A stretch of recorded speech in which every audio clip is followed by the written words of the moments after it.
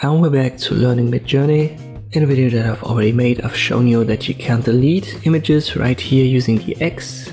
But what if you by mistake delete one that you want? Well, there's good news and there's bad news. Good news is you can recover it, but bad news is you need to have the job ID. Let me for example use this one and I copy it. So save image as. I've already done that, but let me just replace it. I'll go back to Midjourney. Here's my folder where the image is. You can right click on it. And right here this long number at the end of its name, the file name, and this is the job ID. If you have that, so if you've downloaded this photo previously, you can recover it.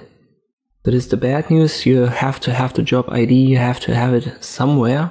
And then I can delete this one using X, it's gone. And I can type in show. So right here I selected job ID and then paste this long number. And if you confirm via enter, there it is again. And now you can click on web and you can download it again. So no problem here. It's not going to appear in your feed though, as far as I can tell. But as you've seen, you can recover it in Discord. The question is obviously, how can you recover one when you don't have the job ID? This is something that I haven't yet found out. If there's a way, I'll make an update about this.